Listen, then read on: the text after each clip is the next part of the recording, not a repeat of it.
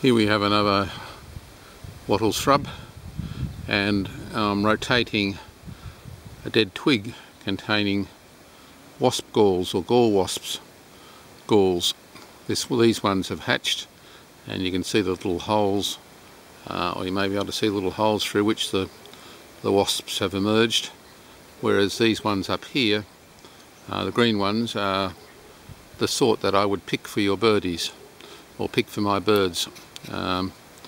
as treats and as occupational therapy. Within each of those there is usually one or two tiny maggot-like structures, which some birds, particularly rosellas, love to eat, and certainly they do no harm to the birds, and they're not going to cause any problems, to the best of my knowledge, as long as they're not mouldy and fungusy. So the wasps, or the galls of gall wasps, these things that look like berries, look like seeds, they're not, can